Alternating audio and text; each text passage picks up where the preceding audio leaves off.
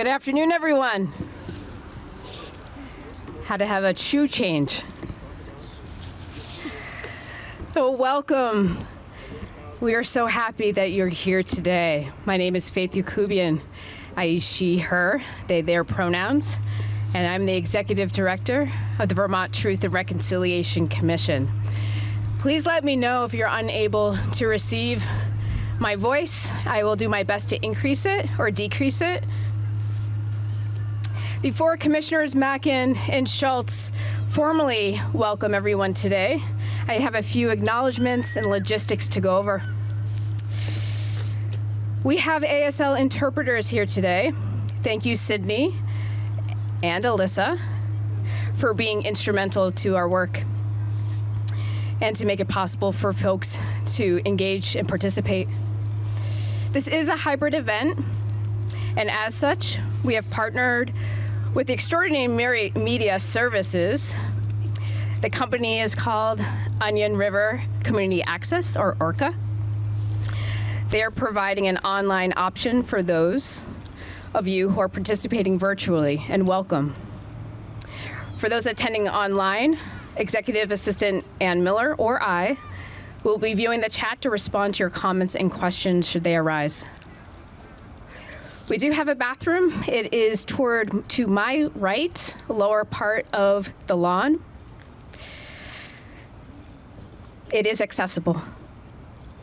We do have lunch option as well, thanks to the beloved members of People's Kitchen, Farid to name. Yes, please do applaud people as I name them. They will be serving an array of delicious food, from vegan fried rice to barbecue chicken teriyaki.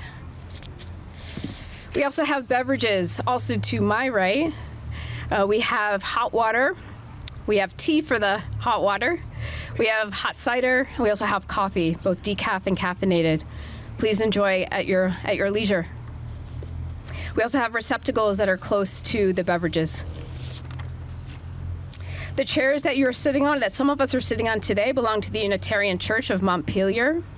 We wish to thank them, especially Reverend Javier Duval, for lending us their chairs.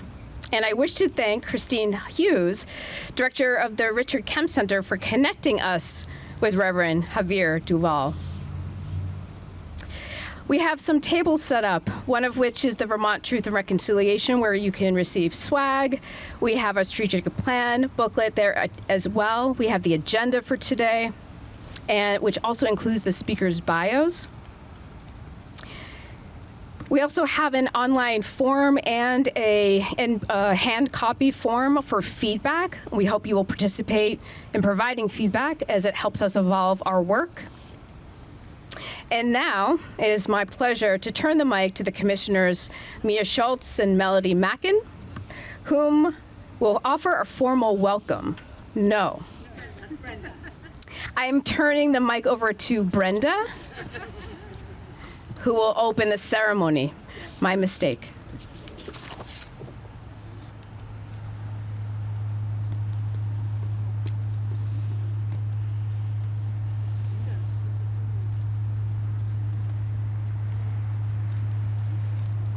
Kwe Nadoba. We're happy to be here today, not happy of why it brings us here and what's happened in the history of Vermont to our people and people of color. My youth are here today to give you some of our culture, of our music, and I hope you really enjoy it, but I appreciate everybody being here today. Thank you.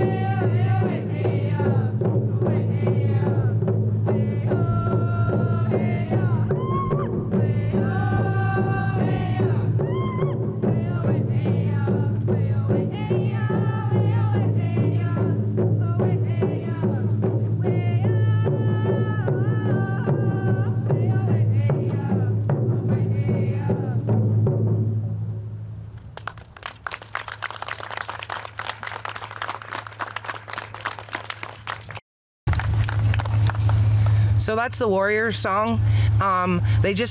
Sage stand up.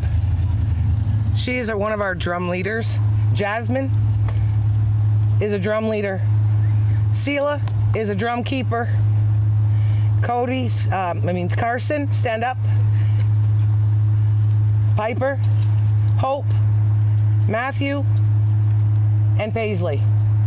These are just a few. We have over 30 kids at Circle this year. Last year we had 64. I cut it down some. It's too much. They're going to do Acha, and then they'll do one more after that, and then Mel and Mia will take over. Thank you so much.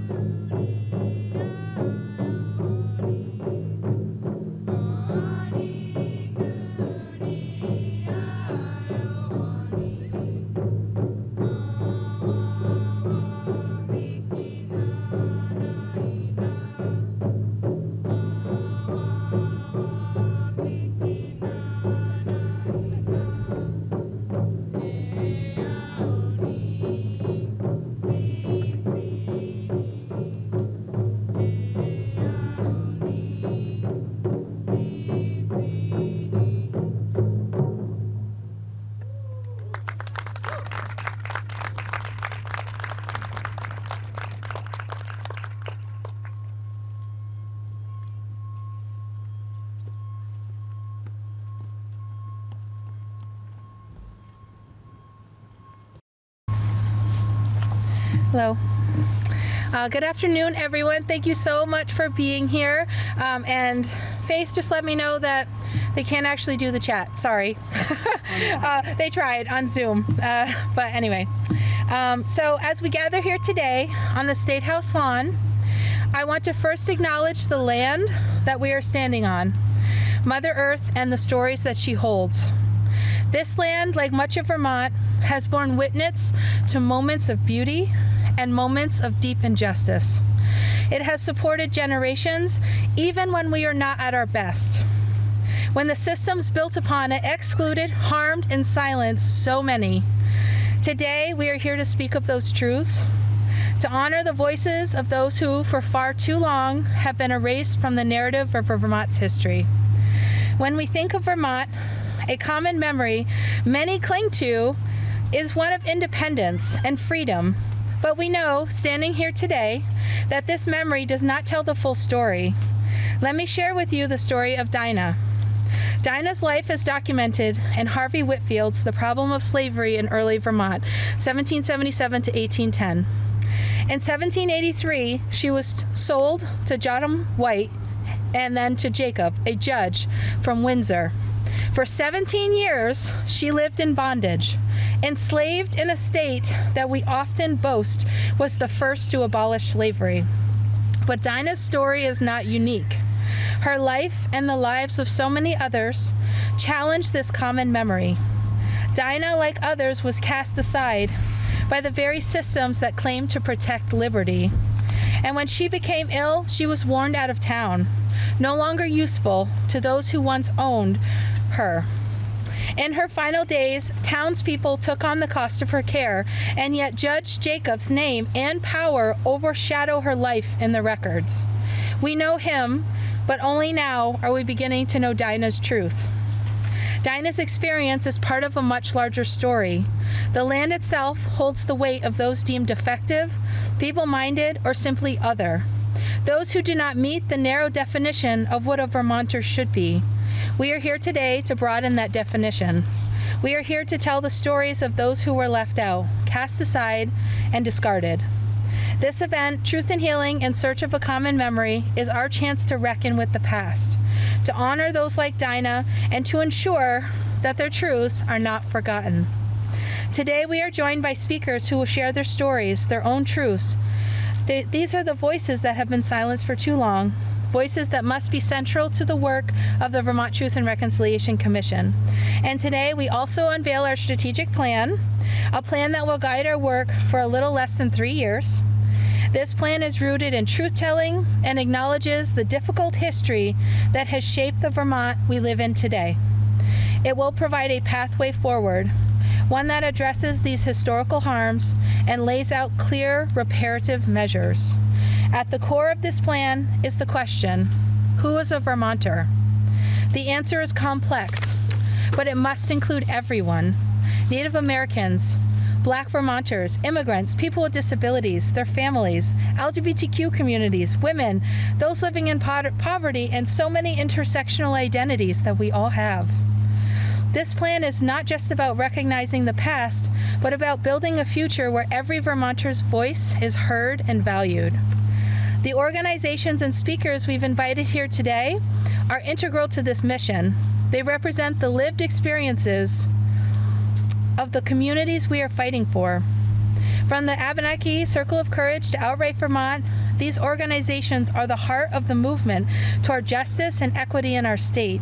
They remind us that this work is not only about policy, it is about people, relationships, and communities. Let Dinah's story and the stories of all those you hear today remind us why this work is necessary. Let us commit to holding on to the truths of this land and place and its people as we move forward together. Thank you. Oh, and I'm Commissioner Mackin.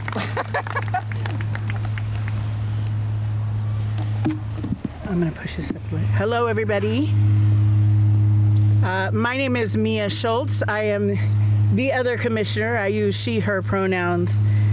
Thank you for the Circle of Courage for the lovely opening. And thank you all for being here. And thank you to our guest speakers. And thank you, my fellow Commissioner Melody, for those powerful words and for reminding us of the history that we must confront as we look towards the future.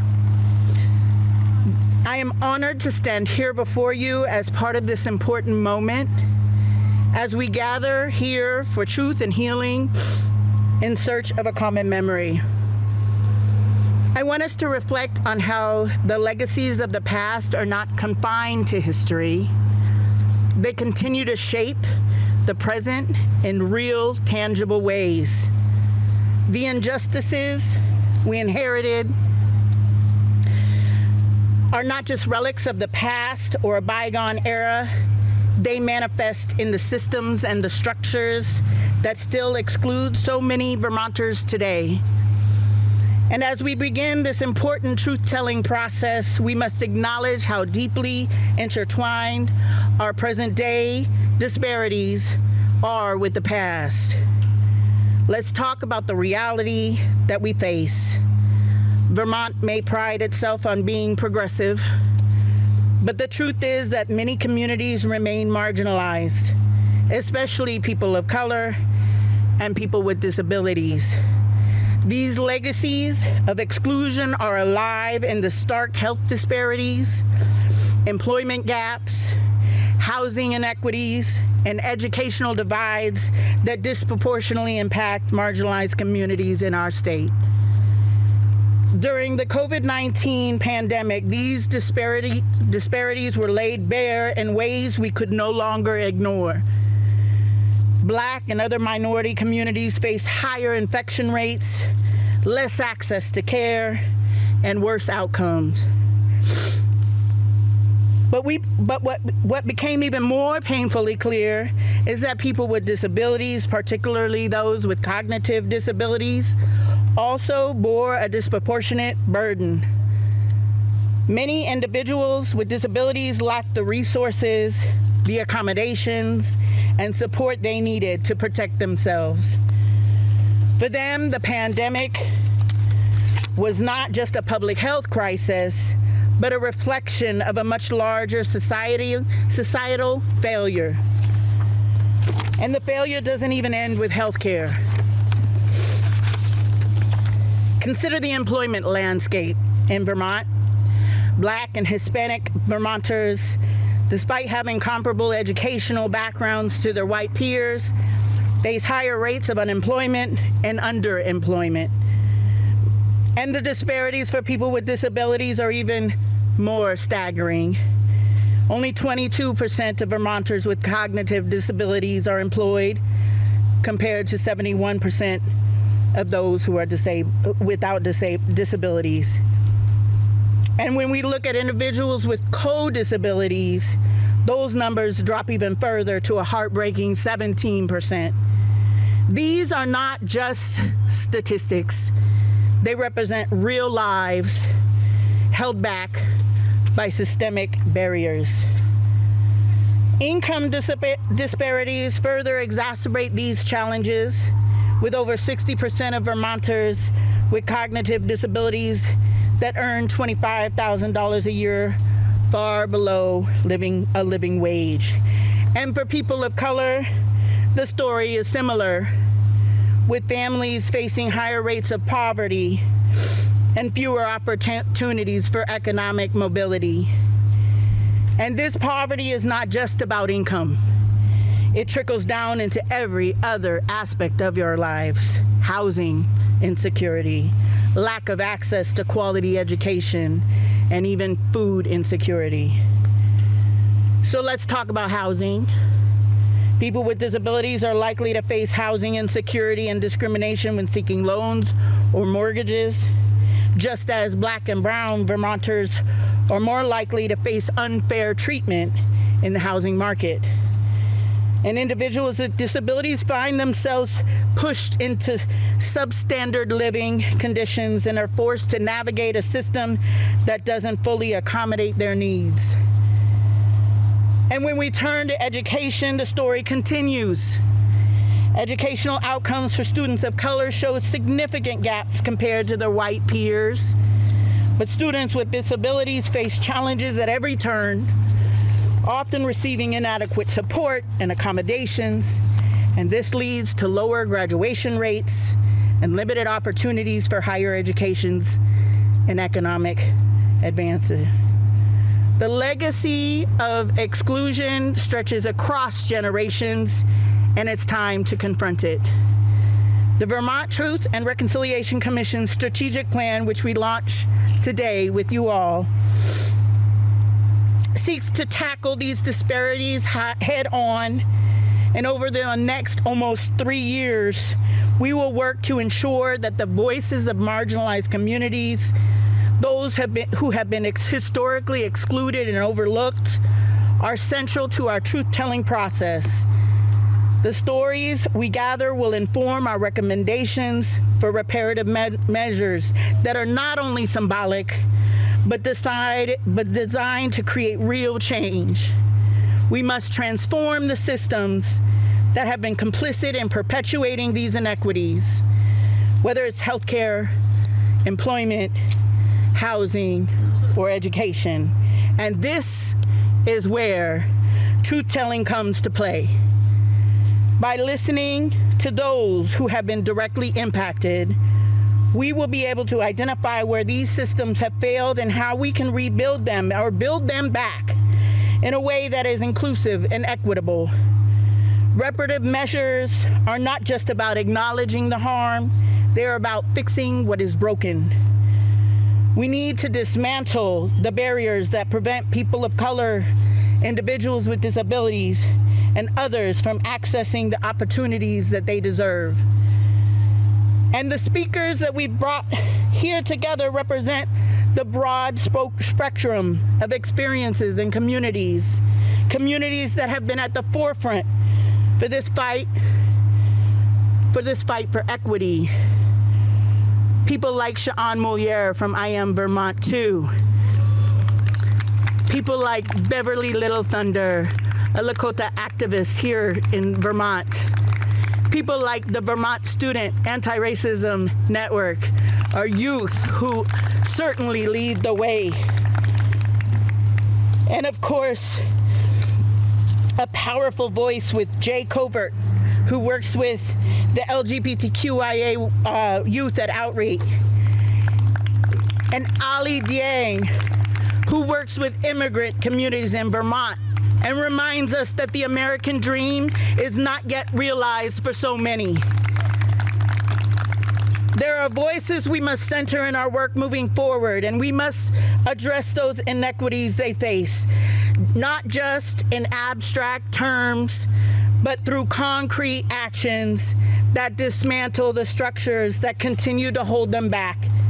Today, with the launch of our strategic plan, we take an important step towards this journey, and we are committed to truth-telling, not just as a process of reflection, but as a catalyst for transformation. We are committing to ensuring that every Vermonter, regardless of their race, ability, or background, can live in a state that values their contributions and supports their full potential. This work will not be easy, but together with your support and the collective efforts of all of our communities, we can build a better Vermont that's truly inclusive, a Vermont where no one is left behind. So thank you all for being part of this journey, because together is the only way that we can make this vision a reality. Thank you all. Thank you. Jay, you're up.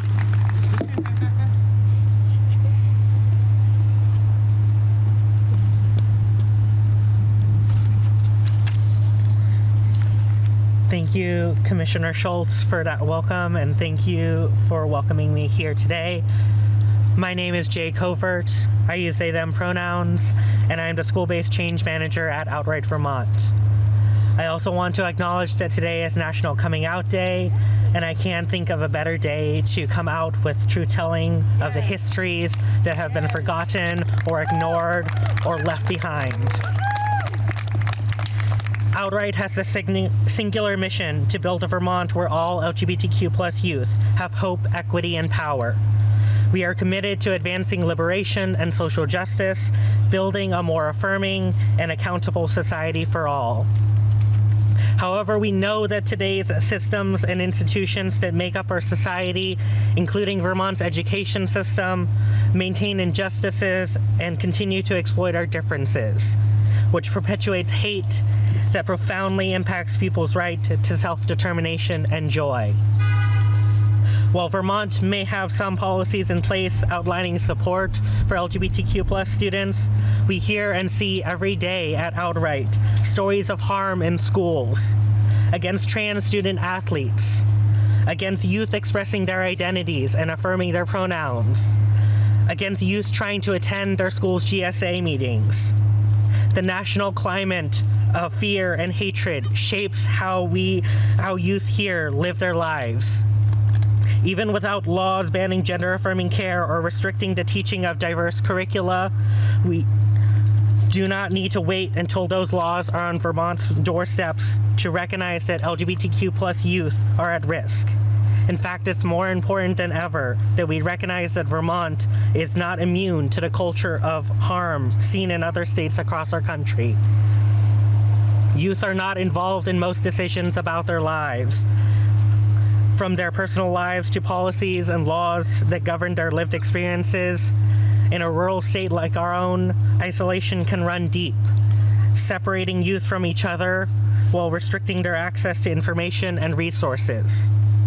Alone, it's difficult for youth to affect change and influence their circumstances. And to build a society that works for all youth, they must be centered in the work. We all want to be a part of the decisions that are made about us. At Outright, we recognize that LGBTQ+ youth are the experts in their own lives, with unique insights and experience to lead change wherever they are. In centering youth, Outright is a partner on their journey to imagine and realize the world they deserve, clearing the path for LGBTQ+ youth to set the agenda and bring their voices, talent, and passion forward.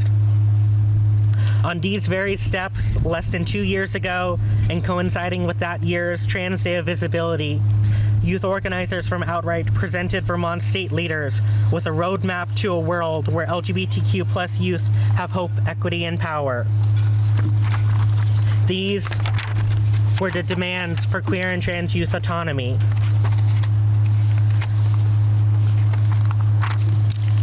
which were compiled from conversations led by the national youth-led organization Queer Youth Assemble, infused with Vermont's own youth leaders' needs and priorities.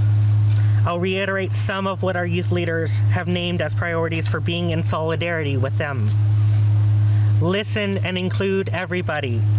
This means hearing everybody's story, youth or adult, even when others' priorities are not fully aligned with yours. Show up and be in solidarity with the whole community. Be loud in uplifting and defending the voices of queer folks, even when they're not in the room. This document is only one intended path towards liberation for queer and trans youth, but it must be backed by actions and practices. Laws alone will not change the material reality that LGBTQ+ youth live and experience every day. Earlier this spring, Outright purchased Camp Sunrise, not only to ensure a permanent place for Camp Outright for our campers, but to allow us to expand our programming to support more LGBTQ+ and allied youth. Before Outright's acquisition of this property, it belonged to the local chapter of the Boy Scouts of America, an organization with a long history of discrimination and harm.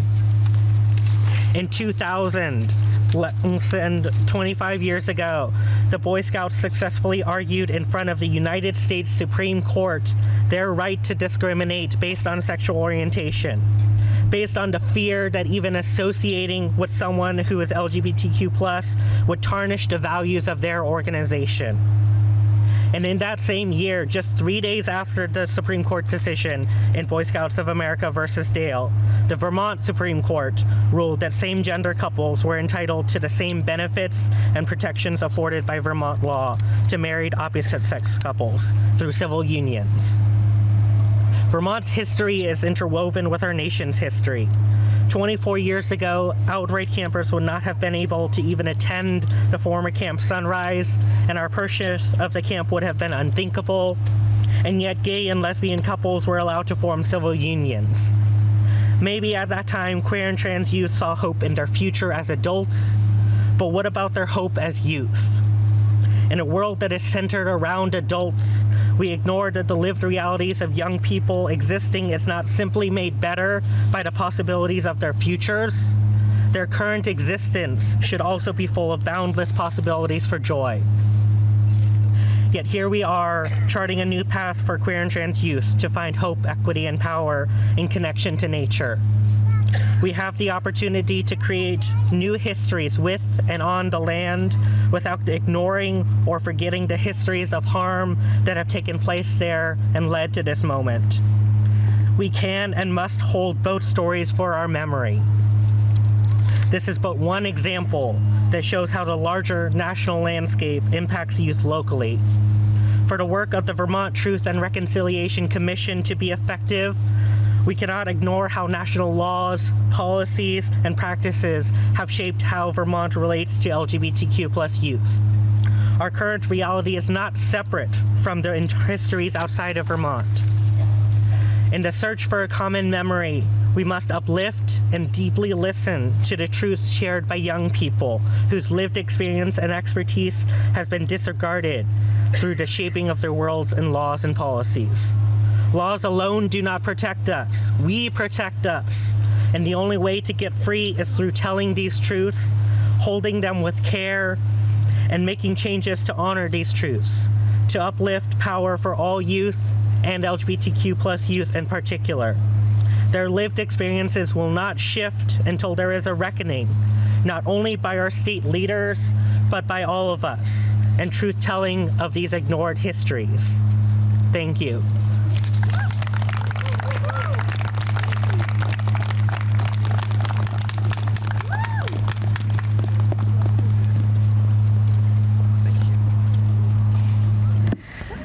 So I don't know about you, my soul is getting fueled. And I think that our bodies, I know they're connected, but I think our bodies could use some fuel as well. And so this is a good time to break and enjoy some food, get some food from People's Kitchen. It's the start. They will continue to serve until 3 o'clock, I believe Farid had said, 3 or 3:30. So let's start that, and we'll take a pause on the speeches. Thank you.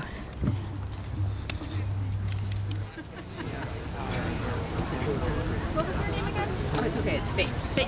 Yeah, Sydney. Yes. Yeah, of course.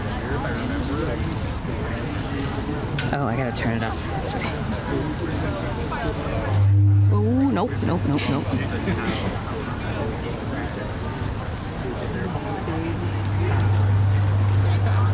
can hear a little bit. Yeah.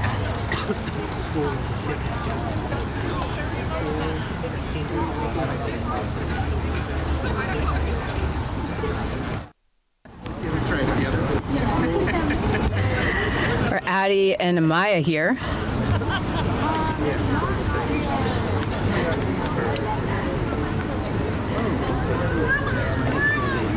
The Vermont Student Anti-Racism Network here, or is.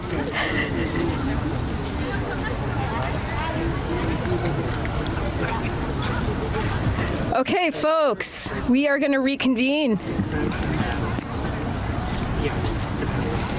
That does not mean you should stop eating, though. Please continue to consume the delicious food. And now I'd like to introduce the Vermont Student Anti-Racism Network. Notably, Addie and Amaya are here today. You're also with others? No, just us. Perfect. Ready? Yes. All right. I'm going to turn the mic over to them. Do you want to introduce yourself first? Okay. Hi, all. My name's Amaya, and I'm a 12th grader at Rutland. Hi, everyone. My name is Addie Lunstner, and I am a sophomore at Middlebury College. We will be talking about the education system and how it has impacted us. Speak up? Okay. Education systems are systems that continuously cause black children to become accustomed to ignorant comments and lessons that make us feel lesser than. Growing up in a mostly white state, I was always the only black girl in my classes. I am still the only black girl in my classes. Because of this, I've always felt responsible for educating peers, faculty members, and community members on microaggressions and discriminatory behavior. At a young age, I was looked at when we were on the topic of slavery. 7th grade felt the hardest.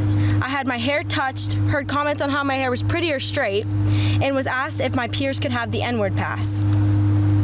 But the worst of all was when we were forced to participate in a slavery simulation. White or black, every student knew that participating in the simulation was wrong, but the faculty felt that things like this broke barriers and was some way woke.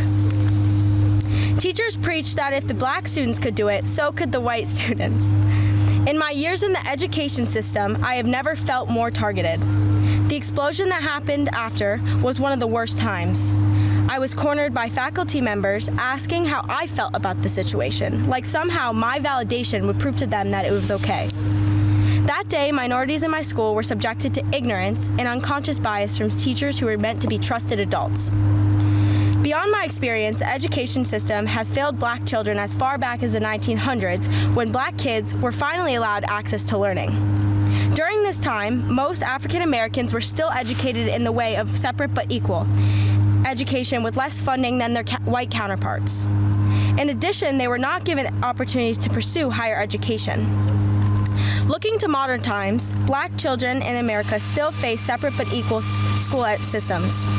The United States education system has been recorded to be one of the most unequal out of all of the industrialized world. The disparity between learning opportunities based on status is large. This disparity leads to black people continuing to not seek higher education. Because black people are consistently kept down due to economic status, they are less likely to request AP courses. Fortunately enough for me, I've grown up and had opportunities to seek higher learning. But I'm only one example out of the 41.6 million black children who still face inequalities. Tupac Shakur, a man who celebrated black pride in the Black Panther movement, once said, "It's wrong to keep someone from learning something. I'm fed up. We gotta start teaching children that they can be all that they want to be. There's much more to life than poverty. Conquer the enemy armed with education. No one will ever oppress this race again." In saying this, he's touching on the fact that those who grew up in a certain social class don't seek opportunities outside of the ones they are given. They are often given the chance to enhance their education, and that represents the inequalities in our society. When talking about local inequities many black students face, we must talk about the limited education and resources in regards to racial matters. A lot of schools in Vermont lack basic resources in their school systems, like equity directors or classes dedicated to studying race. Speaking from personal experience, not having these resources has left people of color and other minorities facing traumatic experiences. While conducting interviews for a project I am working on about inequities in Rutland City Public Schools, I have found a common theme of discrimination and a lack of accountability taken. In various cases, black students and I have gone to administrators within the building requesting guidance when we've been victimized by the N-word or any other pointed verbiage. In these times of need, there is never any closure. We are accused of being the problem, gaslighted into forgetting it ever happened, and we are put back into the same classroom and environment as the perpetrators. Instead of taking pride in being black, many black youth find themselves dreading having this being part of their identity because of the racism that is bound to follow. To better Vermont for those who aren't considered the standard, education about the history that led to the reoccurring injustices and inequalities can stimulate change. Philosopher George Santana once said, "Those who cannot remember the past are condemned to repeat it." To completely change the persistent inequalities, we as a community must look through the past to the 100 years of slavery. As school embrace that, it is proven that empathy is increased, and so is awareness, which improves racial attitudes. I commend everyone who has carved out the time to be present today. Showing up for those who don't always have a voice is the first step to adopt new norms in society. The education system is just one part of a whole that consciously or unconsciously furthers systemic racism. I leave you with a quote from Angela Davis, a black feminist and political activist who once said, "You have to act as if it were possible to radically transform the world, and you have to do it all the time. Never stay silent." Thank you.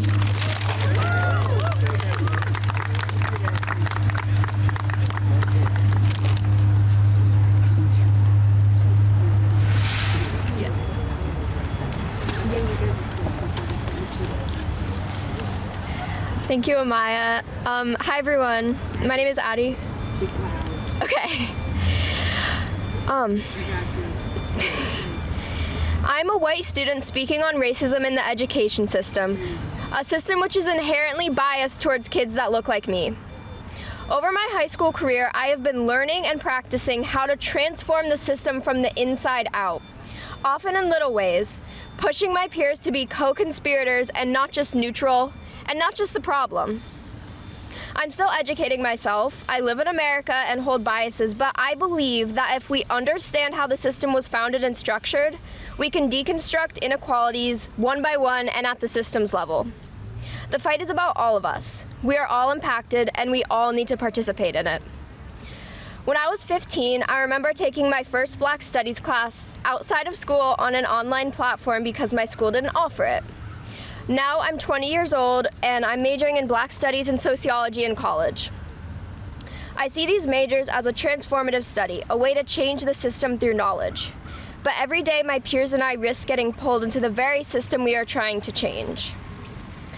I was sitting in my room in high school and I remember writing emails to superintendents around the state. This was in 2020 when George Floyd was murdered. I was asking superintendents to include Black Studies in the curriculum. The responses were, on the one hand, heartwarming, but out of 100 or so emails, I got maybe 10 responses. So me and some other students took matters into our own hands. We started a nonprofit called the Vermont Student Anti-Racism Network, where we work to achieve education without racism through education about racism. We are a student-led group who works to create curriculum, lead lessons, facilitate discussions, and organize meetings and campaigns. And this journey, personally for me, has shown how easily one can get swept up into the everyday corporate world, the world of neutrality, the world of logistics, and not the world of community building. Community building is what anti-racism and transforming systems is about, and that's what this truth and reconciliation work is about. I want to talk quickly a little bit about history. So in the 1960s, protests erupted across college campuses led by Black and Puerto Rican students, pushing for ethnic studies and comprehensive racial equity policies. They called for 5 demands at the City College of New York and held a strike on campus. This was not a singular event. It happened at schools across the country. It was in response to the failure of our education system to empower all students. It was rebellion and transformation, led by young people. Since the inception of our country, we have been fighting back against systems that oppress us, in education and in other systems. Our Constitution and founding principles were ones that did not include everyone, and so we must fight, even and especially the youngest generation. This is my call for all of us to speak out against injustice in all levels of the education system, because our education system is a microcosm of the real world. If we change our schools, teach the truth, as Amaya said, and provide equitable opportunities, we can fix the foundation of the nation and transform what it looks like. So, I know my words may cause some to feel uncomfortable. Anti-racism work is hard for those of us who feel as though it is lessening our power. But let me tell you something. It is strengthening our power, our collective power, in a sustainable way. By coming together, we are building a better world for all of us. Through anti-racism work, I have seen the world through a different lens. A quote exemplifies this. In order to build the movement capable of transforming our world, we have to do our best to live with one foot in the world we have not yet created, by Aurora Levins Morales. We have to want to live in a world where we are all free, and if we're able to envision that, we can begin building it. I see teachers and students all over the state committing to this work, but it can be overpowered by hate and ignorance if we don't all stand up. So my call to all of you is to stand up, use your voice, like what the Truth and Reconciliation Commission is doing. I'm so proud to know all of you are here doing this work. And I also want to emphasize that it's important to listen. I spent a lot of my life, like, up here giving this speech, trying to be the catalyst for change, but that's not how it works. There are many different ways to transform the world we live in. Ultimately, we all have to come together and be part of it together and use our voices in the way that makes sense for us. So I hope you'll take my and my words to heart today as students who are coming together from an organization, speaking about ourselves and trying to make the world a better place. Because we can really transform these foundations, but we can't do it without you. And that includes adults too. We need all of us intergenerationally. I want to just quickly leave you with a quote from Bayard Rustin, a civil rights leader who is often forgotten in history books. He said, "Speak truth to power." I urge you all to speak truth to power, and if you have power, speak truth to those with more power. Thank you.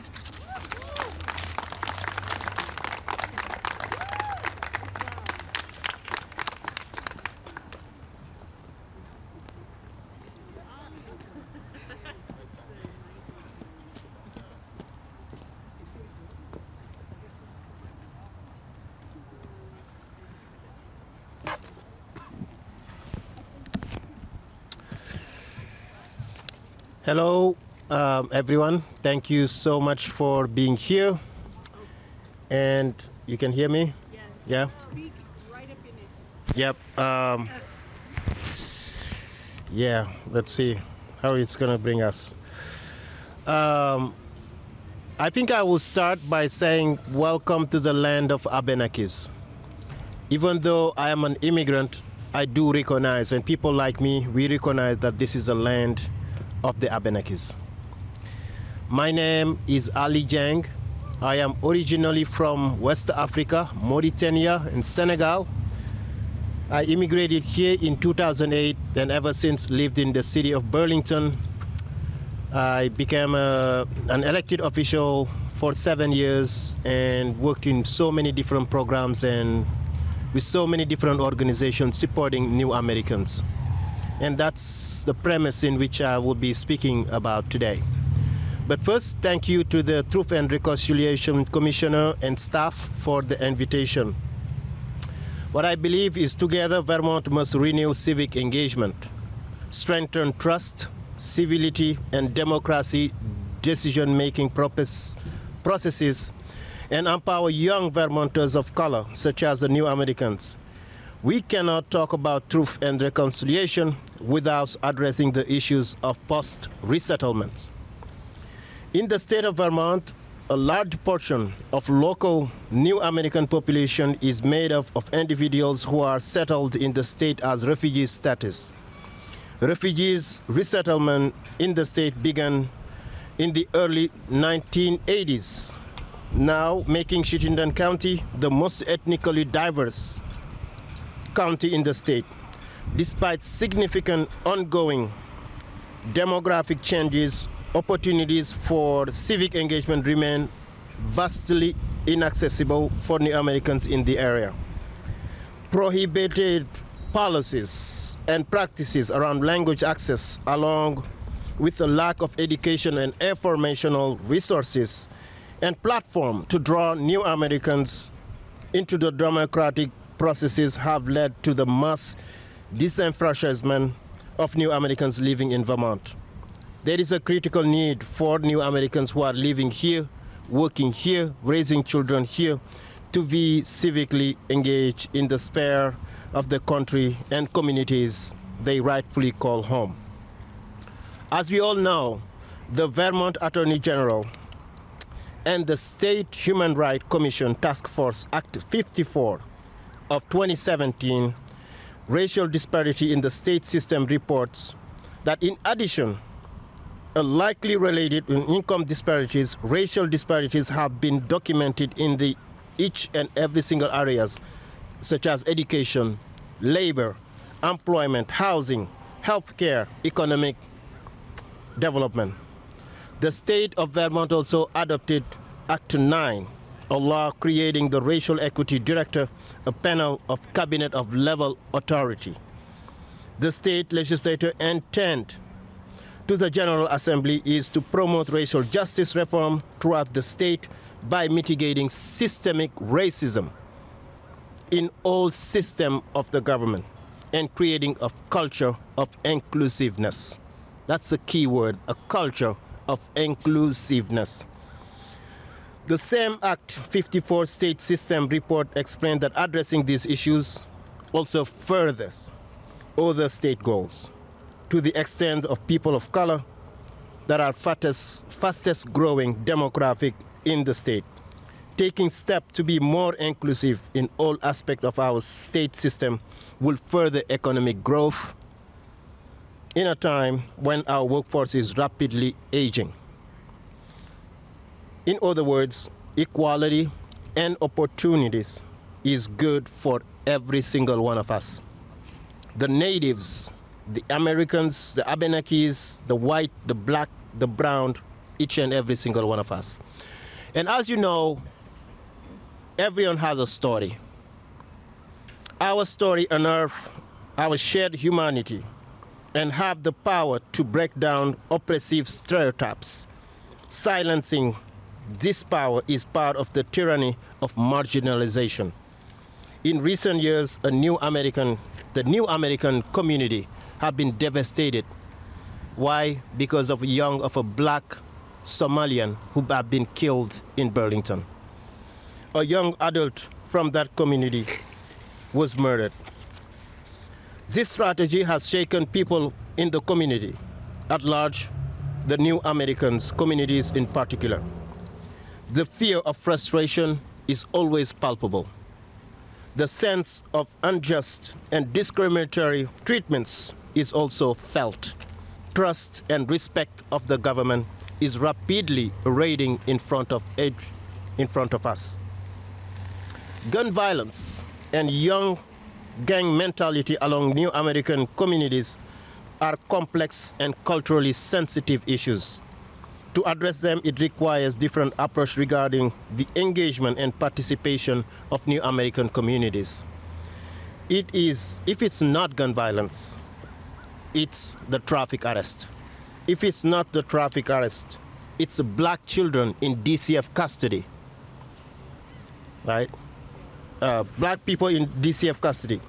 Youth are desperate to have their needs met. And whenever you hear that a young black man was arrested due to trafficking drug, we should not look any further because of the economic challenges that these communities are facing every single day. Not to mention the adequate and important participation in the economy that new Americans are providing. The net fiscal impact of refugee and asylee was positive over the past 15 years. As you know, they have participated $123.8 billion in the economy. And as you know, 31.5 billion of that went to the states and 92 went to the federal government.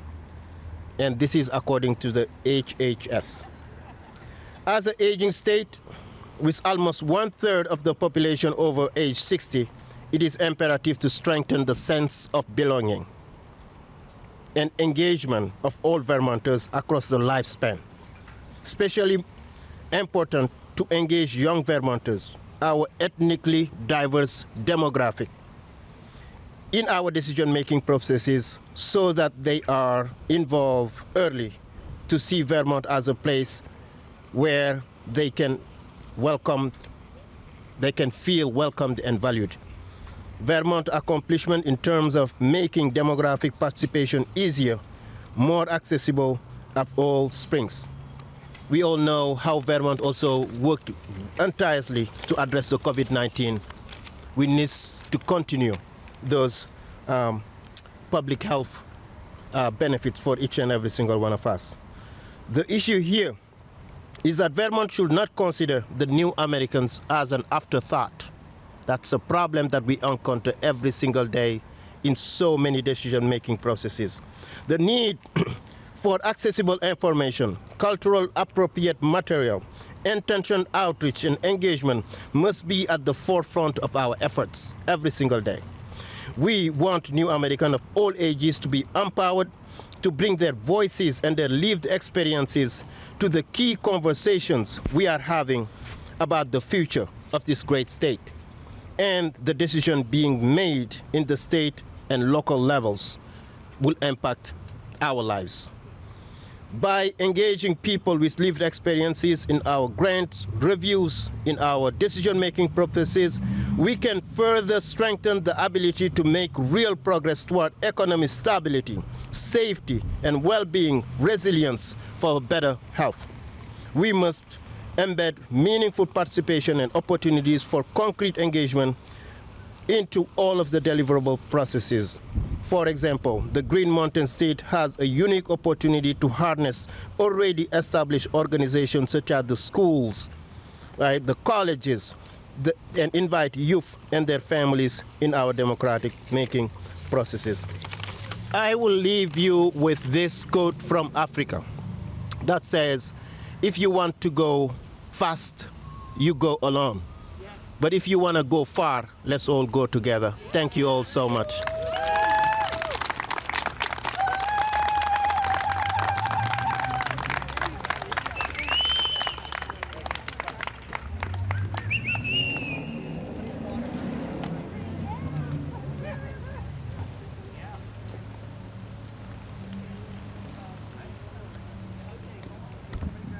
Come on, Rajni. Can folks hear? Or those of us who are in the back, can you hear? Okay, so we're just gonna ask folks to project as much as possible when they're up here. Thank you. We're working with the feedback up here.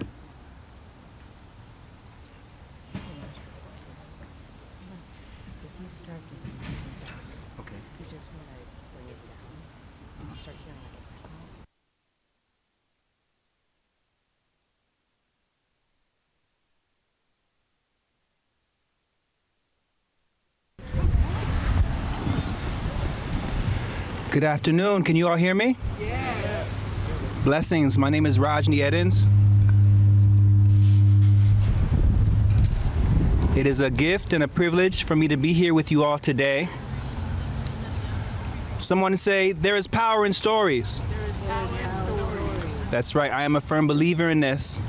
My mother is the founder of the first Black writers group in the Northwest, known as the African American Writers Alliance. So today I'll be sharing two pieces in honor of celebrating our stories and the power and potency they have in transformation in the world. The first one is a dedication and an ode to peace known as I'd Like There to Be a War Where Nobody Came. It's call and response. It's for the people of Palestine and all people under oppression and suffering the world over. Say, may the world know peace. May the world know peace. It's call and response, so we know your part. Please sing along. I'd like there to be a war where nobody came.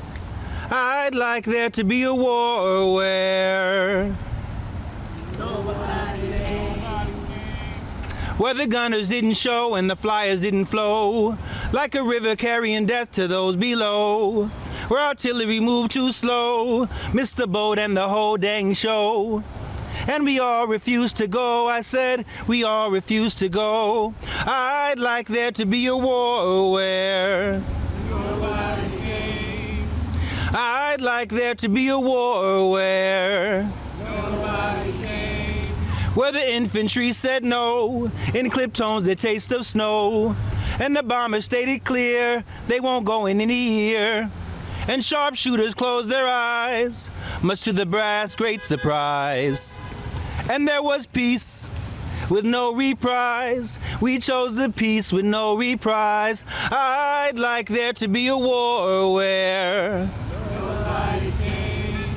I'd like there to be a war where nobody came. Where we first would check ourselves, see what our causes do foretell, tweak where tweaking would do well, then maybe check ourselves again. Remembering some crazy macho in does not signify a win, cannot signify a win. So I'll say it once again, I'd like there to be a war where nobody came. I'd like there to be a war where nobody came. We'd like there to be a war where nobody came. Wouldn't you? Give it up for yourselves, beautiful. Say, may the world know peace. Say, may the world know peace. May the world know peace. That's right. I do that in honor of my mother, Randy Eddins, who taught me how to speak in more ways than one. So the poem I want to close with now is called Beautiful Sun-Kissed People. Can you say it? Yes. Say it like you mean it. Beautiful sun-kissed people. Say it like you love it. Okay, okay. Say beautiful sun-kissed people. Beautiful sun-kissed people. Walking miracles, unfolding parables, ancient scrolls and ocean's throes. Love be a rose adorning your ears. This morning will not bring mourning nor a thorn in tears. This forever moment is shorn of fears. Say beautiful sun-kissed people. Beautiful sun-kissed people. We are on the cusp of overthrowing overseers. Light years beyond heckles and jeers. No more tanning our hides while Dr. Jekyll steers. This love is sheer, transparent and near, as dears are closest loved ones here. Say beautiful sun-kissed people. Beautiful sun-kissed people. No conversation on us being equal, just entertaining the thought is evil. We weave full, fully woven, lost and found, traded and stolen, but look what the eye beholding. Say beautiful sun-kissed people. Beautiful sun-kissed people. Golden, black and free and ebony, mahogany and mocha bee, chocolate Haagen-Dazs can't see. Rivers running melanin, shallow men be monitoring, but Most High got it all intents and purposes in sovereign skin. Watch as this here poem ascends, journeying and frolicking. Summer breeze is talking with the autumn wind, how winter just won't break our stride. Too much spring in step for us to hide. Our victory is justified. Say beautiful sun-kissed people. Beautiful sun-kissed people. Solarized with older ties, our currency ain't tokenized. We close to those focused and wise, whose feet arise on open skies. We, white supremacy eulogizing, blessed ministry new horizon, and desperate attempts at euphemizing our brilliance with futile lies still will never neutralize. Too many youth been euthanized, fed sweet as prey to tooth decay, but truthfully our rootful way has truth to say, adorns the night, salutes the day, in beauty that the stars obey. Say beautiful sun-kissed people. Beautiful sun-kissed people. And I relate to you so musically, and oh, the joy it brings. Like, please stand and put your hand on your chest. If you're able to.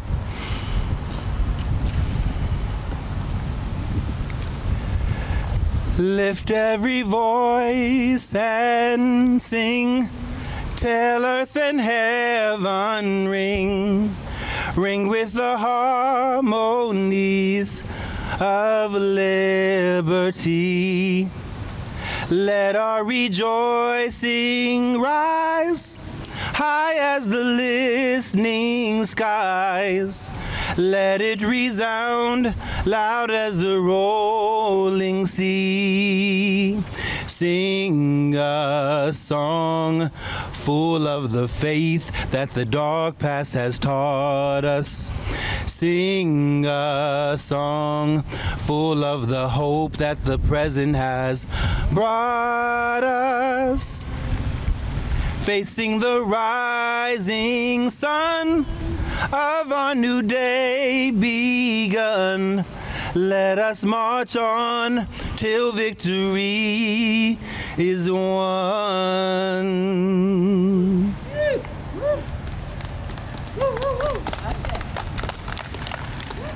You may be seated.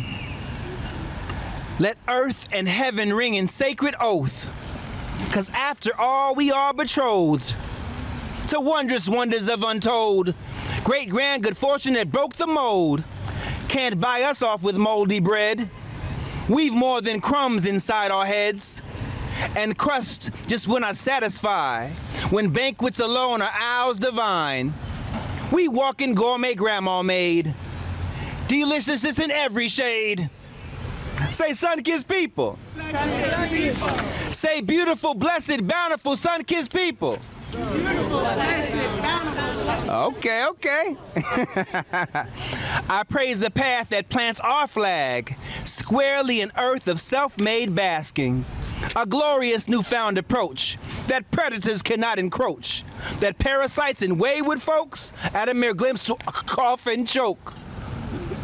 See, this radiance is brighter still than every sun that lights a hill. It calls from something deep within and pours from vocal cords and pen. Say, beautiful sun-kissed people. Beautiful sun-kissed people. I'm nourished just to see you.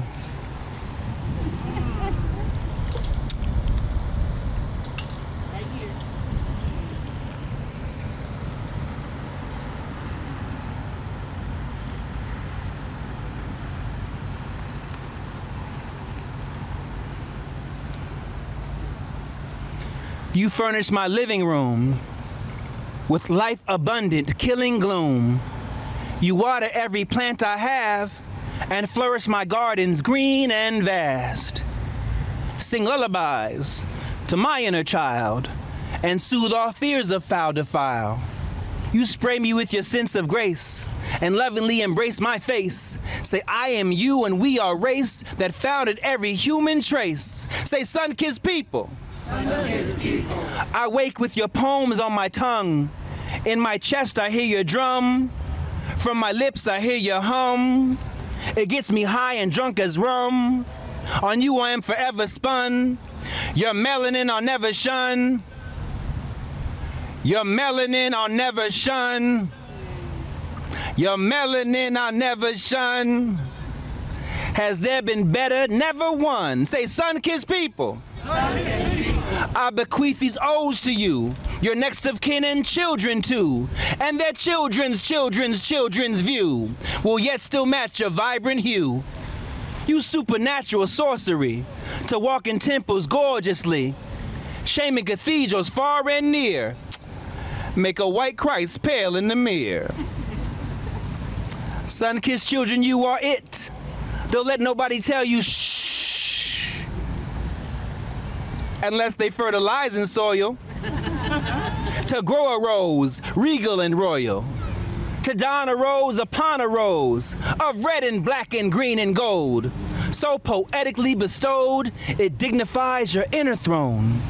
Sun-kissed children, marvelous, miraculous magnificence, outlandishly so unabashed, unapologetic sass, ultra-magnetic blackness, the right goddess on your epitaph.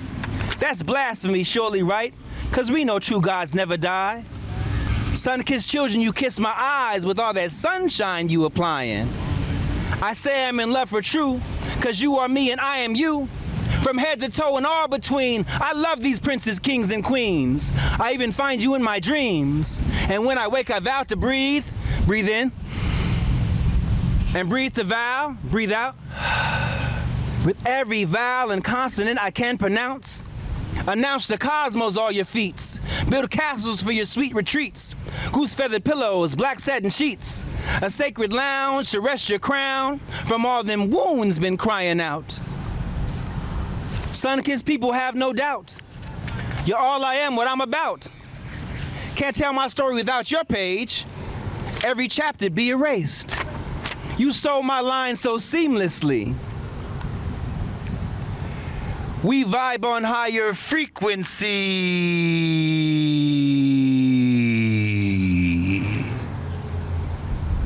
So let's not love in secrecy. My sun-kissed people, We be's the key. Blessings, y'all, make some noise. Say power to the people. Say power to the people. Say power to the people. All right.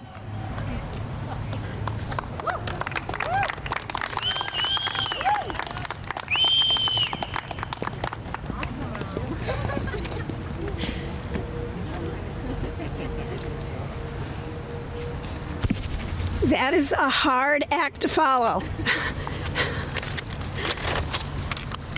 First of all, I'd like to thank the Vermont Truth and Reconciliation Commission and Commissioners Mackin and Schultz for inviting me to speak my truth.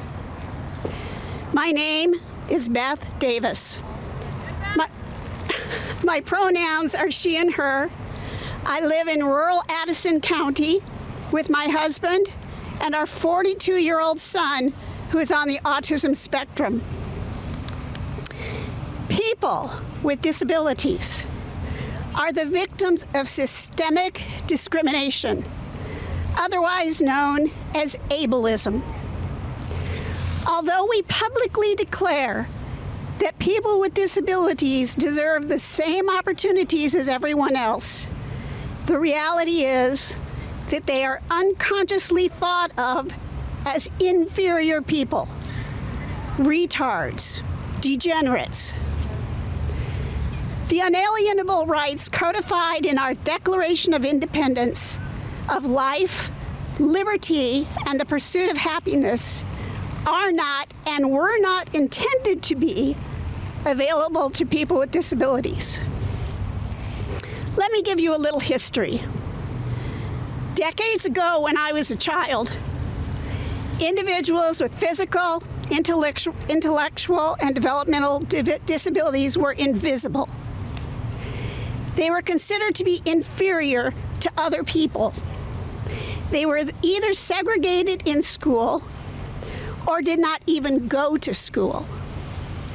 They lived with their families, who kept them insulated or hidden from the world, or they were hidden away in institutions. Then in 1975, Public Law 94142 was passed, which guaranteed a free and public education for children with disabilities. For the first time, children with disabilities were given the right to a public education. This was groundbreaking, but these children were segregated in special classrooms where they were still hidden from public view. PL 94142 morphed into the Individuals with Disabilities Act, or IDEA, which required public schools to provide a free and appropriate education to eligible children with disabilities in the least restrictive environment that is appropriate for their needs. The least restrictive environment is one that allows the child to interact with non-disabled students as much as possible. Separate schooling was only allowed when the disability severity or nature made it impossible to achieve instructional goals in the regular classroom. This meant that children with disabilities were no longer hidden or invisible. And the laws were game changers. They weren't perfect, but they were game changers for individuals, for children with disabilities. However, adults with disabilities continued to be invisible and systemically discriminated against. In 1999, the Supreme Court decided in the Olmstead VLC case that segregating people with disabilities was a form of discrimination under the Americans with Disabilities Act. We were making some progress. So what do you think what life was like for people with disabilities in the state of Vermont during this time? The Brandon Training School was opened in 1915 to provide care for individuals with disabilities. Although the Brandon Training School was built to address the needs of these individuals, the common practice of eugenics isolated them from the community and included involuntary sterilization. Eugenics is a pseudo-scientific field of human breeding that became popular in the early 1900s. Vermont was one of many states, actually one of the leaders, that adopted eugenics as a basis for public policies, including sterilization of at least 250 Vermonters, family separation, and institutionalization. These policies targeted vulnerable Vermonters and caused widespread intergenerational damage. In 1993, before the Olmsted decision, the state of Vermont decided to close the Brandon Training School to stop the practice of segregating people with disabilities. 2,324 people lived in the Brandon Training School between 1915 and 1993. Families were assured that the residents of the training school would be cared for by the state. The Vermont plan was to integrate individuals with disabilities into their local community, primarily by having them live with shared living providers. Originally, most of these providers were staff from the Brandon Training School. This seemed like a sensible solution, and it was for some people. A friend of mine describes a different situation. Her cousin resided at the Brandon Training School, and when the school closed, a home provider could not be found for her. She was forced to move into a home with her elderly father, who was psychologically abusive toward her. Today, according to a research brief commissioned by Vermont Act 186, at this time, right now, there are over 600 individuals with intellectual and developmental disabilities who need supportive housing in Vermont. These are adults who need supportive housing in Vermont. The closing of the training school created an overreaction by state social services and their designated agencies when creating rules regarding housing choices for adults with intellectual and developmental disabilities. The state of Vermont has been stuck in this philosophy, in the philosophy that one model fits all, and that the shared living provider model is the best. It's certainly the cheapest model for people with disabilities. It is essentially foster care for adults, with minimal oversight by the state and virtually zero training and accountability. I know this for a fact because my son has lived with 2 shared living providers, neither of which lasted more than 2 years. Another issue is that many shared living providers live in rural areas, resulting in very limited access to the community. A few people also live in group homes, but it is not an ideal setting for many people.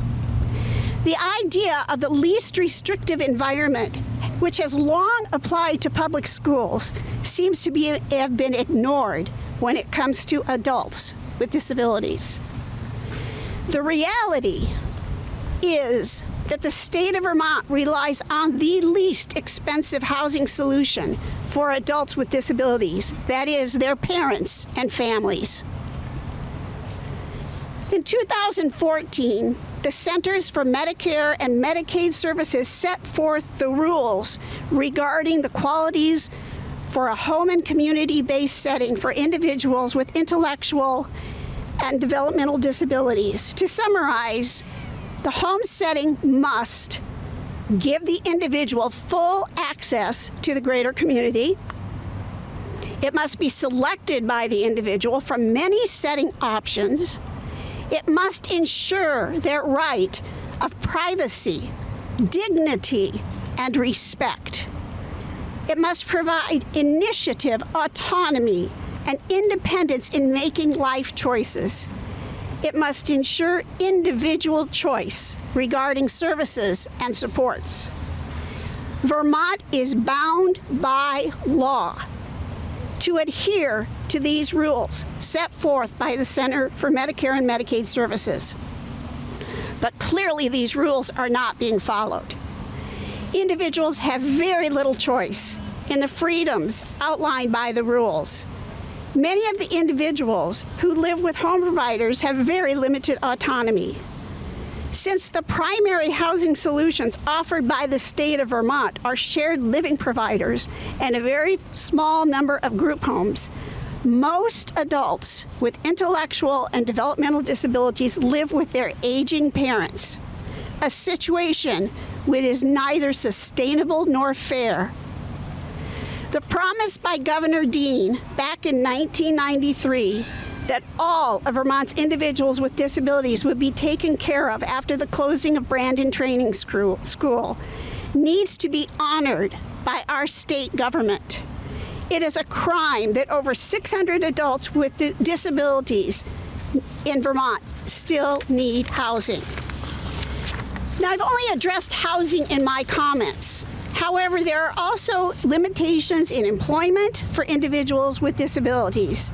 The reasons for this are complicated, but one of the primary factors is the lack of innovative paths to employment. We seem to be stuck in a one-size-fits-all method for finding employment. Once again, creativity and innovation is lacking, which is a grave disservice to adults with disabilities and their families. People with disabilities also face many challenges to achieving optimal health and accessing high-quality health care. According to the Centers for Disease Control, data from 2019 shows that compared to people without disabilities, people with disabilities have less access to health care, have more depression and anxiety, engage more often in risky health behaviors such as smoking, and are less physically active. The state of Vermont needs to study these issues and brainstorm ways to give individuals with disabilities greater access to health care. The non-compliance of the state of Vermont regarding adults with disabilities means that the responsibility of the well-being of these individuals falls to their families. Parents have recently organized to convince the legislature that more needs to be done. And if any of you are interested in knowing about any of these efforts, please let me know. It is time for the state of Vermont to take the lead in thinking outside of the box and giving financial incentives for local agencies who serve an individual with disabilities to innovate and brainstorm new solutions that give their clients a choice in where to live and where to work. This should not be the responsibility of their parents and families. As baby boomer parents age, this crisis will only get worse. The state of Vermont needs to own this crisis that was created by their lack of planning for the future and continued subconscious mindset, which is the legacy of the eugenics movement, that people with disabilities are inferior. Vermont needs to guarantee the rights of people with disabilities to life, liberty, and the pursuit of happiness. To do anything less is blatant hypocrisy. Thank you.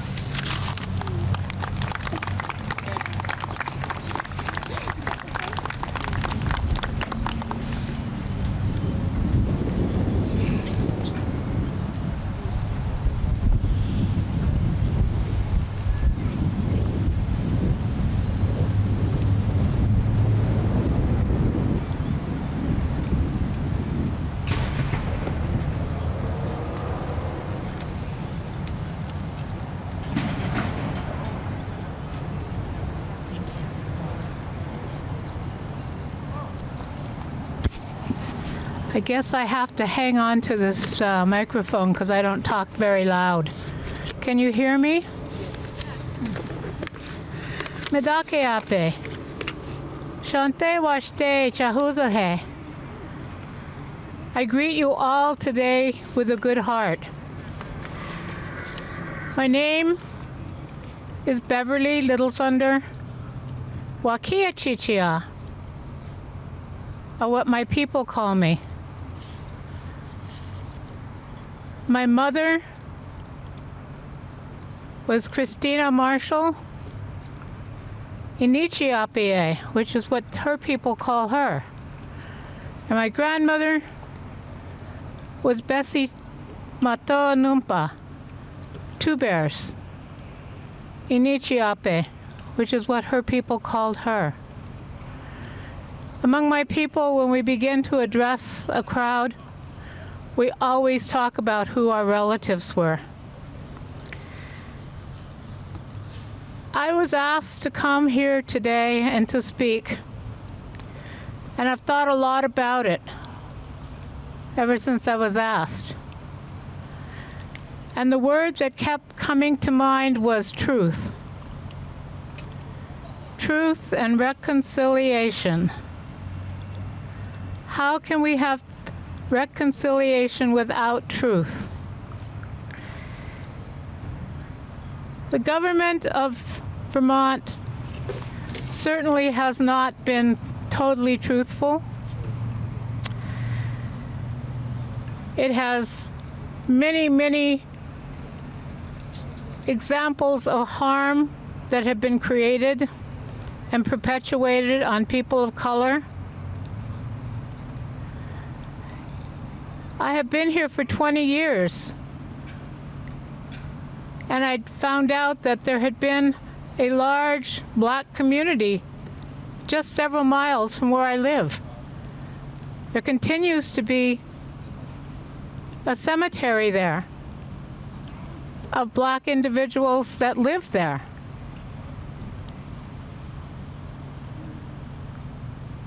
I don't see our government acknowledging that or doing anything to preserve that. Oh, but wait, it's not Arlington. Oh, forgive me. It was just a little cemetery. A little cemetery with individuals that lived here in Vermont long before any of us did, who worked this land, who raised their children here. I'm told that the last family that left Huntington, Vermont was in 1960. I was a child in 1960, but I was alive, as many of you were. Currently,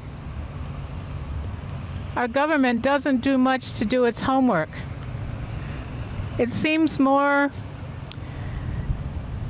set on making sure that things go across their desk and are signed and become bills and become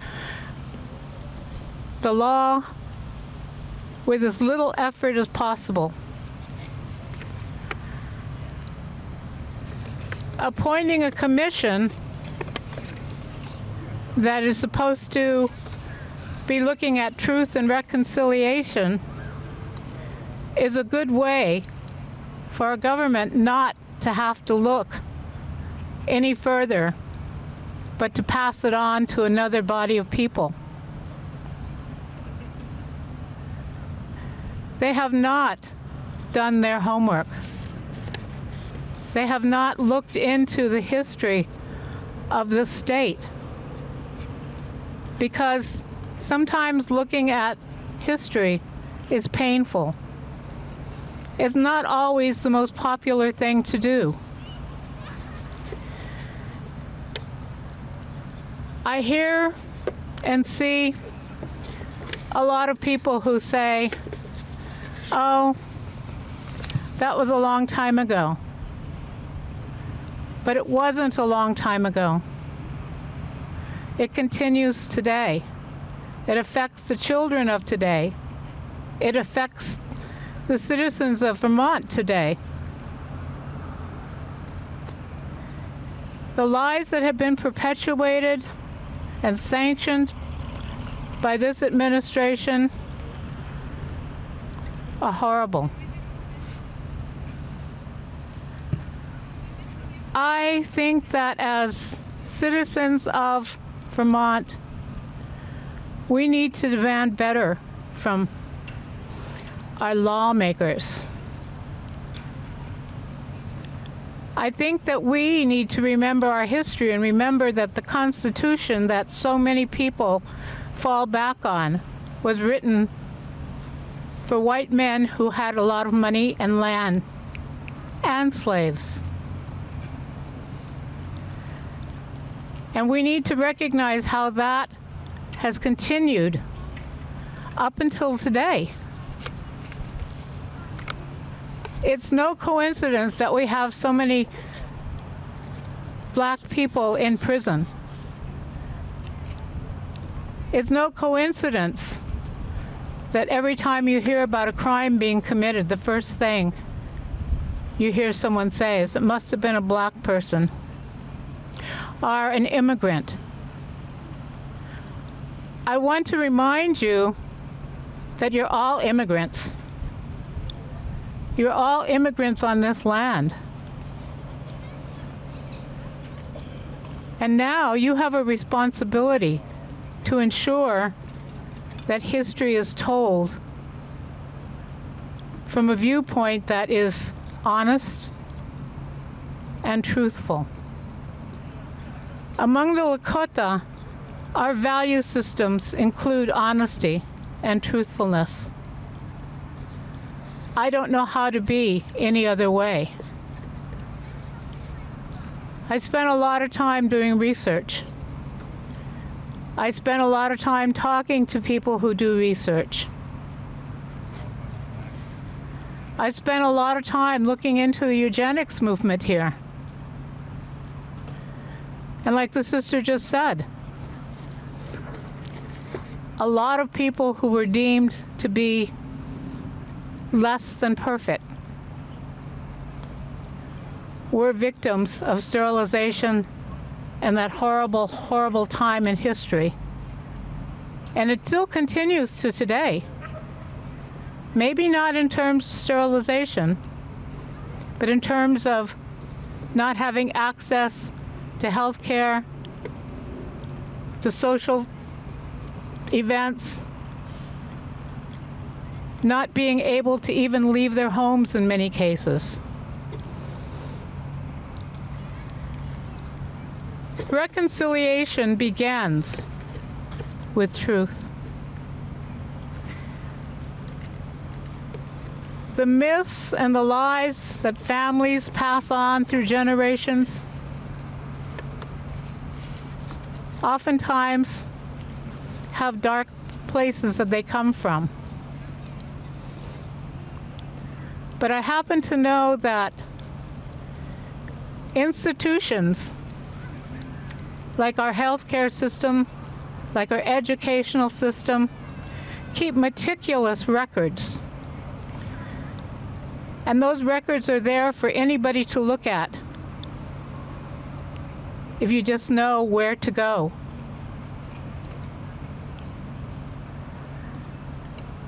I look around and I don't see anybody from Odanak and Molinak who are also Abenaki people who lived here, died here, and worked this land, and who left to escape the Civil War and headed north. Headed north before there was a border. We did not recognize or make those borders. They were imposed upon us. So those citizens there should be here. We're talking about reconciliation. They should be here talking about the harm that has been done to their communities. And the only question that I want to leave with is, was the TRC formed and asked to define something that those that sit in this building behind me found too uncomfortable. That they didn't want to take the time to do. And the more important thing is because there was no money in it. But there is money in becoming a BIPOC person. There is status in being a BIPOC person in the white world. And in Vermont, that is where we stand today. As a Lakota woman, I have come here from a long, long way away. But this is my home. For 20 years, I have lived here. I will die here. I will be buried here. That doesn't make me any less indigenous than anyone who lived here 300 years ago. And so I ask the Truth and Reconciliation Commission to look hard at the strategic plan that you have come up with. Does it center one particular group of people? Or is it truly inclusive of all of us? Of everyone who lives in Vermont? And that's all I ask. And since today's coming out day, I'm a two-spirit woman.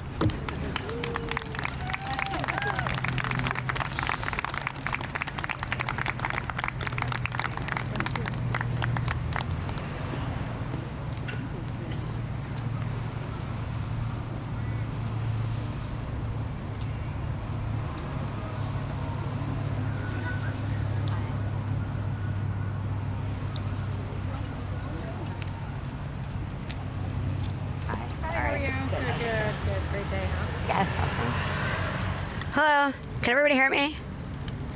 I don't know if I'm using this correctly, but I hope so. Okay, thank you. I just want to start by saying I'm honored and humbled to be here today amongst all of you lovely people here in the community and amongst you leaders in our state and very, very prolific people that have been up here speaking. I'm very, very humbled to be among the speakers today, so thank you so much for having me. My name is Tiffany, and I am a formerly incarcerated single mother of 5 boys.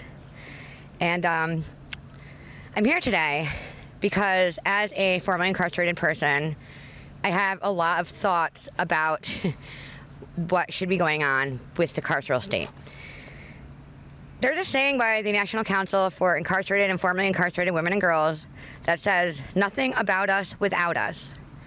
What that means is that there shouldn't be decisions made about people without them being allowed to have some kind of input or being at that table to share what their experiences are.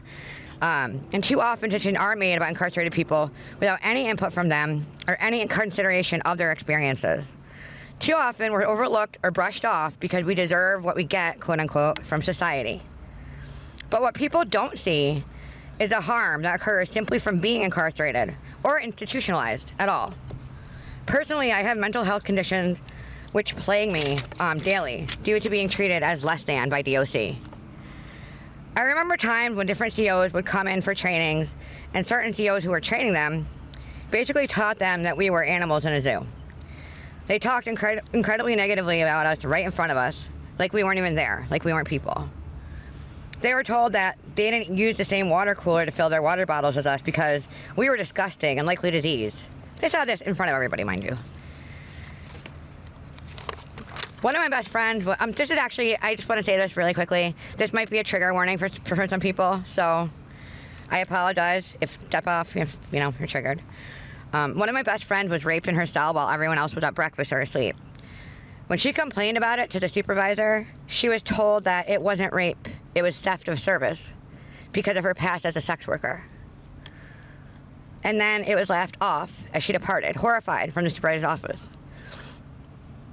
When I was wrongfully accused of possessing illegal drugs and my belongings and put in solitary confinement, the hole, without access to phones, books, writing supplies, and recreation for 10 days, and included missing visits with my children, and was then found not to be guilty of it, I wasn't given an I'm sorry or anything like that. Instead, I got moved to a different unit after another 3 days of waiting in solitary, even though I was comfortable where I was. The bottom line is, once you're involved with the Department of Corrections, you're no longer afforded the same rights as other citizens. They can literally do whatever they want to you, and no one believes you or cares. And most people are just unaware, because out of sight, out of mind, right? That seems to be the prevalent mindset. Most incarcerated people are considered to be forgotten about. They're in jail, they're fine, and then, people just go on with their lives and forget about them. When released, we face tremendous battles with housing, employment, prejudices, discrimination, and poor treatment by the general public. Not to mention the countless demands by your PO, who can come up with rules on a whim that you have to follow. There's no one who actually checks and balances the probation and parole officers. Then we fight to keep our families together and healthy, even though oftentimes irreparable damage has already been done. My 2 oldest sons have severe mental health issues which correlate directly with my incarceration. One of my sons was adopted out by DCF while I was incarcerated, and I was there simply for lack of residence. Why is it okay to act like we don't exist? Like our experiences aren't real? Like we're not human? Let's not forget the countless individuals, almost all of my close friends from prison, who are now dead from the opioid epidemic, or homeless because of a housing crisis and lack of resources. I propose we come together as a community and completely dismantle the incarcerated system in favor of alternative, more holistic measures that don't allow for the destruction of one's life and future, as well as their families. COSA, Pathways Vermont, just to name a couple examples, could become alternatives that provided wraparound services, as well as accountability for the individual. There's so many exciting ideas out there that would help instead of harm incarcerated and formerly incarcerated folks. We need to remember that all of our community members are there, not just a select few. The time to join forces and speak up and speak out against grave injustices is now. I will not rest until all people are treated equally and with respect. And I hope you'll join me in the fight for what's right. I hope everyone has a wonderful rest of their day. Thank you so much for having me here today and for listening.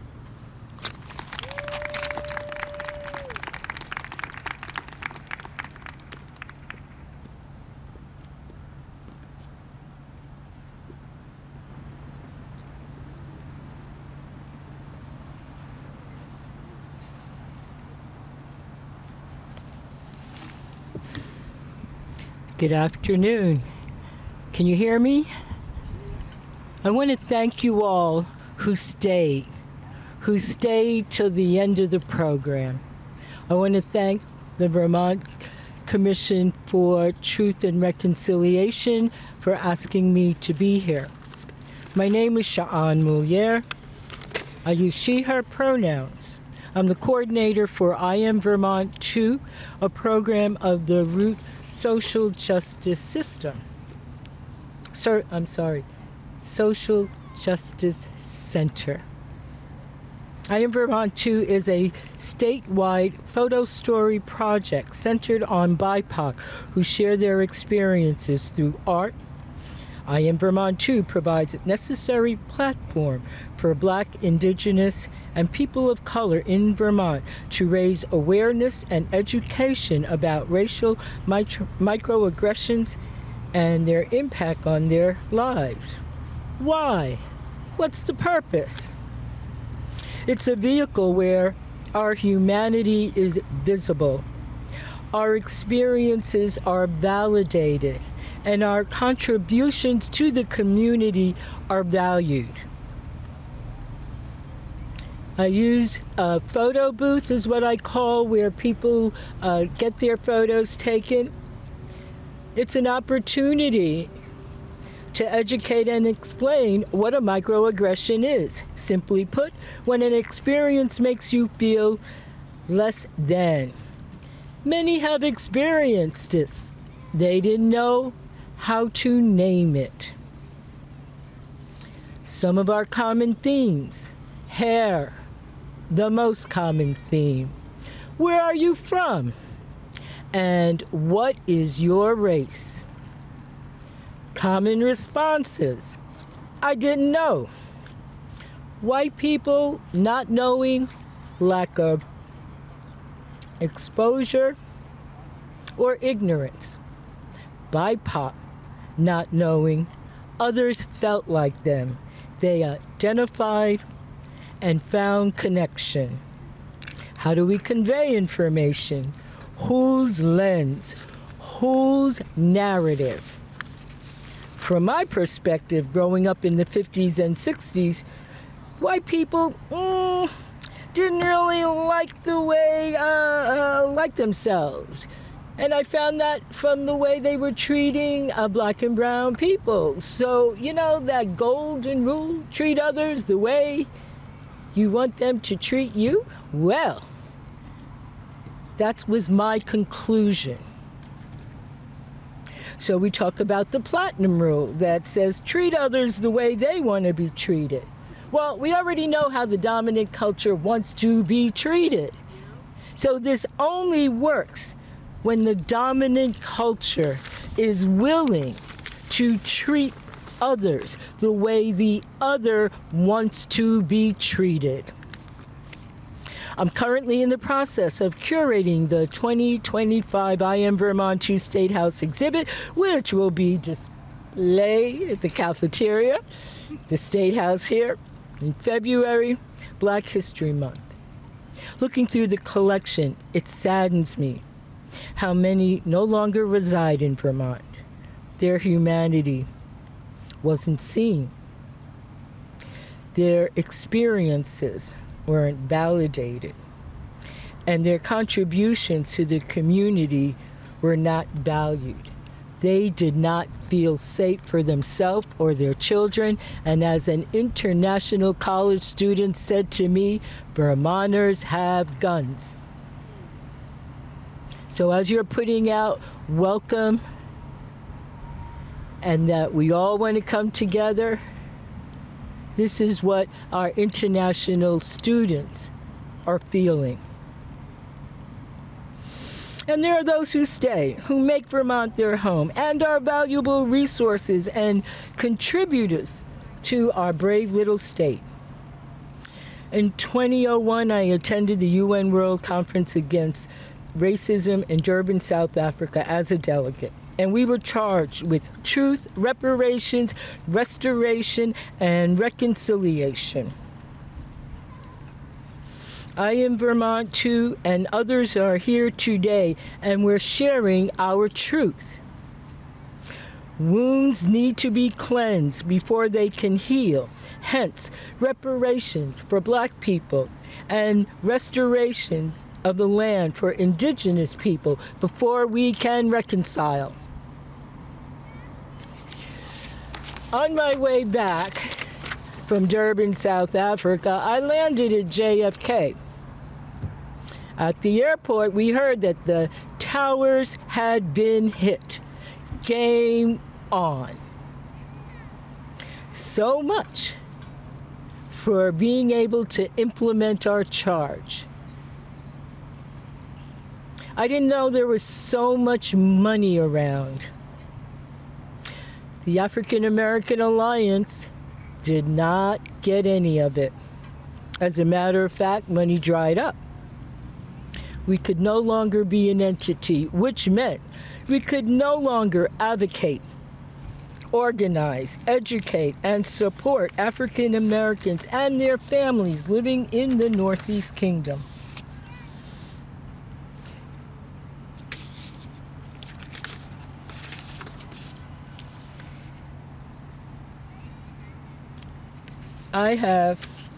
So what are we going to do with this? I already said that. So when we think of how we relay information. I facilitated many racial literacy and healing practice training for white people, the goal being to establish a foundational understanding, a shared understanding. Good intentions had common ground, but not a common history. The outcome was participants dropped out of the training. One group didn't even complete the training. Today, more than ever, we have access to information. Again, whose narrative? And then there's AI. Moving forward, how do we develop a common history? I have a saying, approach life's challenges with grace. The acronym for GRACE: gratitude, reflection, adapt, create, and engage. Practice cultural humility, which is a commitment to lifelong learning through critical self-reflection. Recognize, acknowledge, and challenge the power imbalance. Engage in institutional accountability.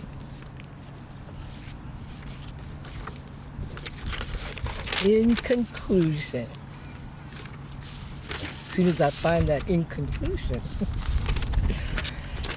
okay.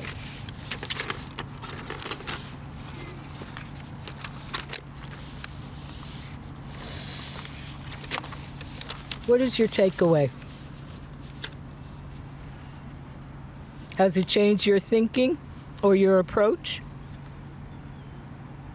How will you use this information that you have heard today?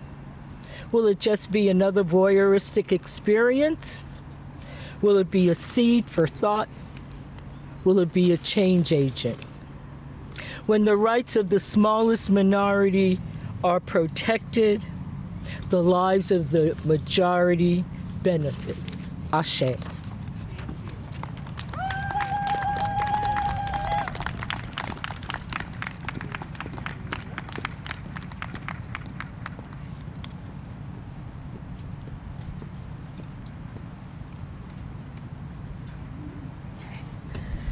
Thank you so much to all the speakers and to all of you for being here. You're wonderful, and I hear you. Okay, and the last piece is we have made, well, I shouldn't say we, one of our interns, Julia Baker, who's amazing, and Araya Holyman have worked on a timeline, and they just started it. So we had it here, and there's so many people with edits already that we want everyone to be invited to help us create the common memory. So a timeline is a super easy, very accessible way to just look at history. What's been left out? How can we start this process together? So this is something easy and quick that everybody can do together, and we want everybody's voices. So please send us edits. We'll put it up on our website. We have some copies there, so we would love to hear from you. And Beverly mentioned that it's important to do research and to know where things are. And we are going to be doing an event on November 6th from 10 to 2 with the archives, and we invite everybody to come. So if you want to learn what they have, where you can get certain records, then it's open to the public, and we'll have folks there to share. So everybody, please come, and thank you so much. This is your process. It's at the Vermont State Archives, which is in Middlesex. Yeah, and if I will be transporting some folks, so if people need rides, we might be able to coordinate. So anyway, thank you so much. And yeah, good. Thank you all for coming, and thank you all for staying. It was long. We're gonna have record of it on Orca TV. Special shout out to them, and once again shout out to our People's Kitchen, who nourished us today, and all our speakers who nourished our souls. Thank you again. Woo! Thank you.